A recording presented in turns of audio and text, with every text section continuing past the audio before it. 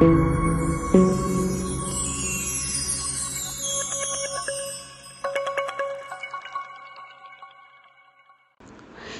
നമ്മൾ ഡിസ്കസ് ചെയ്യാനായിട്ട് പോകുന്നത് ആക്ടിവിറ്റി റേഷ്യോസിലെ നാലാമത്തെ റേഷ്യോ ആയിട്ടുള്ള working capital turn over ratios ആണ്.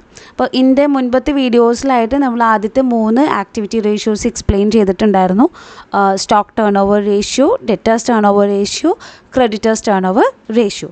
അപ്പോൾ ഈ 3 റേഷ്യോസ് ഓൾറെഡി നമ്മൾ കംപ്ലീറ്റ് ചെയ്തിട്ടുണ്ട്. നാലാമത്തെ റേഷ്യോ ആണ് working capital turn over ratio എന്ന് പറയുന്നത്.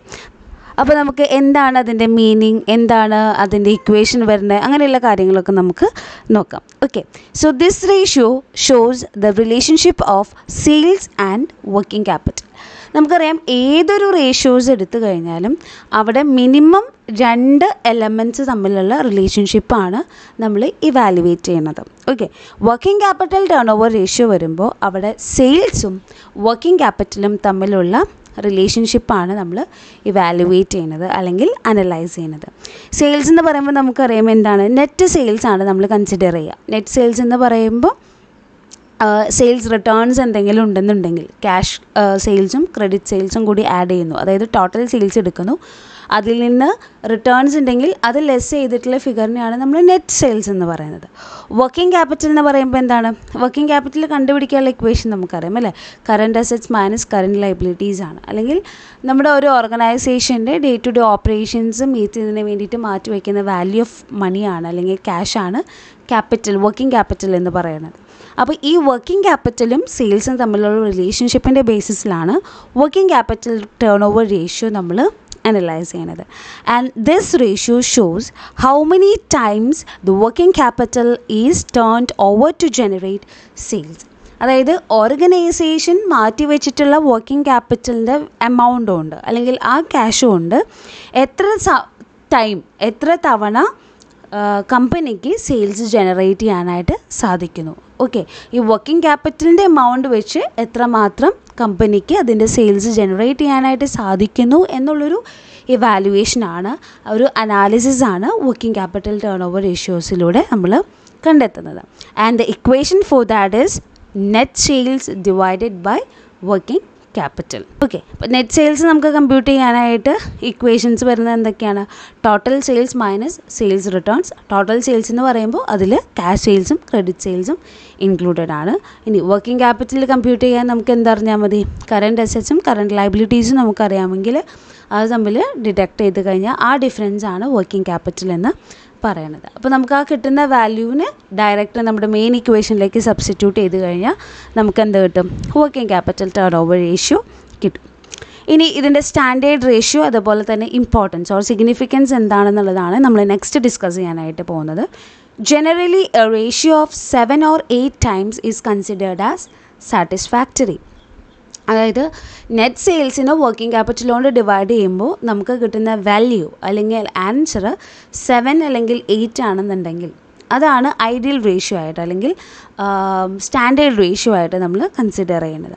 അപ്പോൾ 7 ടൈംസ് അല്ലെങ്കിൽ 8 ടൈംസ് ആയിട്ടാണ് നമുക്ക് വാല്യൂ കിട്ടണമെന്നുണ്ടെങ്കിൽ it is considered as satisfactory. അതിൻ്റെ മീനിങ് എന്താണ്, വർക്കിംഗ് ക്യാപിറ്റലിൻ്റെ എമൗണ്ട് വെച്ചിട്ട് 7 പ്രാവശ്യം ഒരു വർഷത്തിൽ 7 തവണ അല്ലെങ്കിൽ 8 തവണ കമ്പനിക്ക് സെയിൽസ് ജനറേറ്റ് ചെയ്യാനായിട്ട് സാധിക്കുന്നു എന്നുള്ളതാണ്. Okay, so that it indicates whether the working capital is efficiently or effectively utilised in making sales. അതായത് ഒരു ഓർഗനൈസേഷൻ അവരുടെ വർക്കിംഗ് ക്യാപിറ്റലിലേക്ക് അവർ മാറ്റി വെച്ചിട്ടുള്ള എമൗണ്ട് സെയിൽസ് ജനറേറ്റ് ചെയ്യുന്നതിന് വേണ്ടിയിട്ട് എഫിഷ്യൻ്റ് ആയിട്ടുള്ള രീതിയിൽ അല്ലെങ്കിൽ ഇഫക്റ്റീവ് ആയിട്ടുള്ള രീതിയിൽ യൂട്ടിലൈസ് ചെയ്യുന്നുണ്ടോ ഇല്ലയോ എന്ന് നമുക്ക് ഈ working capital turn over ratio വെച്ചിട്ട് ഇവാലുവേറ്റ് ചെയ്യാനായിട്ട് സാധിക്കും. അതാണ് ഇതിൻ്റെ ആദ്യത്തെ ഇമ്പോർട്ടൻസ് ആയിട്ട് പറയുന്നത്. Next is it helps to measure the efficiency in working capital management. അതായത് ഒരു ഓർഗനൈസേഷൻ എത്രമാത്രം ഇഫക്റ്റീവായിട്ടുള്ള രീതിയിലാണ് അവരുടെ വർക്കിംഗ് ക്യാപിറ്റലിനെ മാനേജ് ചെയ്യുന്നത് എന്നുള്ളത് മെഷർ ചെയ്യാനും എന്ത് ഹെൽപ്പ് ചെയ്യുന്നുണ്ട്, working capital turn over ratio help ചെയ്യുന്നുണ്ട്. ഓക്കെ, ഇനി ഇതിനെങ്ങനെയാണ് ഇൻറ്റർപ്രറ്റ് ചെയ്യുക എന്നുള്ളതാണ് നെക്സ്റ്റ് നമ്മൾ ഡിസ്കസ് ചെയ്യുന്നത്. അപ്പോൾ ഓൾറെഡി നമ്മൾ കണ്ടു 7 or 8 ടൈംസ് ആണ് സാറ്റിസ്ഫാക്ടറി ആയിട്ടുള്ള റേഷ്യോ എന്ന് പറയുന്നത്. അതിനേക്കാളും കൂടുതൽ വന്നു കഴിഞ്ഞാൽ എങ്ങനെ ഇൻറ്റർപ്രറ്റ് ചെയ്യും, അതിനേക്കാളും താഴെ വന്നു കഴിഞ്ഞാൽ എങ്ങനെ ഇൻറ്റർപ്രറ്റ് ചെയ്യും, ഒരുപാടധികം അല്ലെങ്കിൽ ഒരുപാട് വലിയ റേഷ്യോസ് ആണ് വരണമെന്നുണ്ടെങ്കിൽ എന്താണ് മീൻ ചെയ്യണത് എന്നുള്ള കാര്യങ്ങളാണ് നമ്മൾ ഇൻറ്റർപ്രിറ്റേഷനിലൂടെ എക്സ്പ്ലെയിൻ ചെയ്യാനായിട്ട് ശ്രദ്ധിക്കുന്നത്. The first point is A higher ratio indicates that the working capital is utilised effectively. This means a lower investment in working capital has generated more volume of sales. അതായത് ഒരു ഹയർ റേഷ്യോ എന്ന് പറഞ്ഞാൽ നമ്മളിപ്പോൾ ഒരു standard ratio നമ്മൾ പറഞ്ഞിരിക്കുന്നത് എന്താണ് 7 or 8 times എന്നുള്ളതാണ്. അപ്പോൾ അതൊരു 9 or 10 ഒക്കെ വരെ പോവുകയാണെങ്കിലും നമുക്ക് അതെന്തായിട്ട് കൺസിഡർ ചെയ്യാം, ഇഫക്റ്റീവായിട്ടുള്ള രീതിയിൽ ഓർഗനൈസേഷൻ അവരുടെ വർക്കിംഗ് ക്യാപിറ്റൽ യൂട്ടിലൈസ് ചെയ്യുന്നുണ്ട്, അല്ലെങ്കിൽ കൂടുതൽ സെയിൽസ് ജനറേറ്റ് ചെയ്യുന്നതിന് വേണ്ടിയിട്ട് വർക്കിംഗ് ക്യാപിറ്റലിലേക്ക് ഇൻവെസ്റ്റ് ചെയ്തിട്ടുള്ള എമൗണ്ട് യൂട്ടിലൈസ് ചെയ്യുന്നു, അല്ലെങ്കിൽ നല്ല ഇഫിഷ്യൻ്റ് ആയിട്ടുള്ള ഒരു വർക്കിംഗ് ക്യാപിറ്റൽ മാനേജ്മെൻറ്റ് സിസ്റ്റമാണ് ഓർഗനൈസേഷനുള്ളത് എന്നുള്ള രീതിയിൽ നമുക്ക് എന്ത് ചെയ്യാം, ഇൻറ്റർപ്രറ്റ് ചെയ്യാം. ഇനി അതിനേക്കാളൊക്കെ ഒരുപാട് ഉയർന്ന റേഷ്യോ ആണ് എന്നുണ്ടെങ്കിൽ എന്താണ് മീൻ ചെയ്യണത് എന്നുള്ളതാണ് നെക്സ്റ്റ് പോയിന്റിനകത്ത് പറയുന്നത്. A very high ratio indicates over trading. This means inadequacy of working capital to support the increasing volume of sales. അതായത് കമ്പനിയുടെ സെയിൽസിൻ്റെ വോള്യൂം ഇൻക്രീസ് കൂടുന്നതിനനുസരിച്ച് അതിനെ സപ്പോർട്ട് ചെയ്യാനുള്ളൊരു വർക്കിംഗ് ക്യാപിറ്റൽ ഓർഗനൈസേഷൻ്റെ കയ്യിൽ ഇല്ല എന്ന് വേണം നമ്മൾ എന്തെന്ന് ഇൻറ്റർപ്രറ്റ് ചെയ്യാനായിട്ട്. വലിയ ഒരു റേഷ്യോ ആണ് നമുക്ക് കിട്ടണമെന്നുണ്ടെങ്കിൽ, അതായത് ഒരു പരിധി വിട്ടിട്ട് കൂടുതലായിട്ടുള്ളൊരു റേഷ്യോ ആണ് നമുക്ക് കിട്ടണമെന്നുണ്ടെങ്കിൽ മീൻ ചെയ്യാനായിട്ട്. മനസ്സിലായല്ലോ? ഓക്കെ, അപ്പോൾ അതാണ് സെക്കൻഡ് പോയിന്റിൽ പറയണത്. തേർഡ് വൺ എന്താ, ഈ ലോവർ റേഷ്യോ എന്ന് പറയുമ്പോൾ എന്താ, സ്റ്റാൻഡേർഡിനേക്കാളും താഴെയാണെങ്കിൽ എന്താണ് മീൻ ചെയ്യുന്നത്, it indicates that the working capital is not effectively utilised in generating sales. കമ്പനിയുടെ കയ്യിൽ company മാറ്റിവെച്ചിട്ടുള്ള working capital sales generate ചെയ്യുന്നതിൻ്റെ ആവശ്യത്തിന് വേണ്ടിയിട്ട് എഫിഷ്യൻ്റ് ആയിട്ടുള്ള രീതിയിൽ യൂട്ടിലൈസ് ചെയ്യണില്ല എന്നുള്ളതാണ് ലോവർ റേഷ്യോ ആണെങ്കിൽ മീൻ ചെയ്യുന്നത്. മനസ്സിലായല്ലോ? പിന്നെ നമുക്കൊരു പ്രോബ്ലം നോക്കാം. From the following particulars calculate working capital turn over ratio. എന്തൊക്കെ ഐറ്റംസ് ആണ് തന്നിരിക്കുന്നത്? Sales returns, current assets, current liabilities. അപ്പോൾ ഇത് ഡയറക്റ്റ് ആയിട്ടുള്ള ക്വസ്റ്റ്യൻ ആണ്.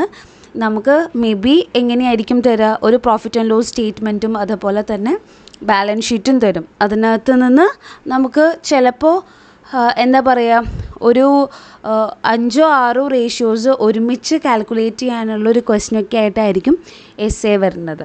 ഓക്കെ, അപ്പോൾ ഡയറക്റ്റായിട്ട് working capital turn over ratio മാത്രം കണ്ടുപിടിക്കുക എന്ന് പറഞ്ഞ ക്വസ്റ്റ്യൻ ചോദിക്കുന്നത് വളരെ കുറവായിരിക്കും.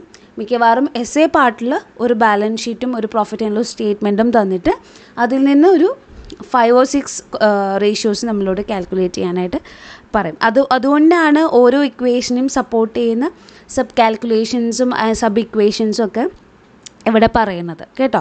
അപ്പോൾ ഇവിടെ നമുക്ക് നോക്കിക്കഴിഞ്ഞ് കഴിഞ്ഞിട്ടുണ്ടെങ്കിൽ നമുക്ക് ഡയറക്റ്റ്ലി മനസ്സിലാക്കാം. സെയിൽസ് റിട്ടേൺസും ഡിഡക്ട് ചെയ്താൽ നെറ്റ് സെയിൽസ് കിട്ടും, കറൻറ്റ് അസറ്റ്സും ലയബിലിറ്റീസും ഡിഡക്ട് ചെയ്ത് കഴിഞ്ഞാൽ വർക്കിംഗ് ക്യാപിറ്റലിൻ്റെ വാല്യൂ കിട്ടും. അപ്പോൾ ഡയറക്റ്റായിട്ട് നമുക്ക് വേറെ ഒരു കൺഫ്യൂഷൻസും വരുന്നില്ല, നേരിട്ട് നമുക്ക് working capital turn over ratio കണ്ടുപിടിക്കാനായിട്ട് പറ്റും. പക്ഷേ ഒരു ബാലൻസ് ഷീറ്റൊക്കെ തന്നിട്ട് ഒരു പ്രോഫിറ്റ് ആൻഡ് ലോസ് സ്റ്റേറ്റ്മെൻറ്റൊക്കെ തന്നിട്ട് ചെയ്യാൻ പറയുമ്പോൾ നമുക്ക് ഏതൊക്കെ ഐറ്റംസ് എടുക്കണം എന്നുള്ളൊരു കൺഫ്യൂഷൻസൊക്കെ വരാം. അതുകൊണ്ട് മെയിൻ ഇക്വേഷൻസ് മാത്രം പഠിച്ചാൽ പോരാ, അതിൻ്റെ സപ്പോർട്ട് ചെയ്യുന്ന അല്ലെങ്കിൽ സബായിട്ട് വരുന്ന ഇക്വേഷൻസും കാൽക്കുലേഷൻസും എങ്ങനെയാണെന്നുള്ളതും കൂടി നമ്മൾ അറിഞ്ഞിരിക്കണം. ഓക്കെ, അപ്പോൾ ഇവിടെ നമുക്ക് സെയിൽസ് റിട്ടേൺസും തമ്മിൽ ഡിഡക്ട് ചെയ്ത് കഴിഞ്ഞാൽ എന്ത് കിട്ടും? നെറ്റ് സെയിൽസ് കിട്ടും.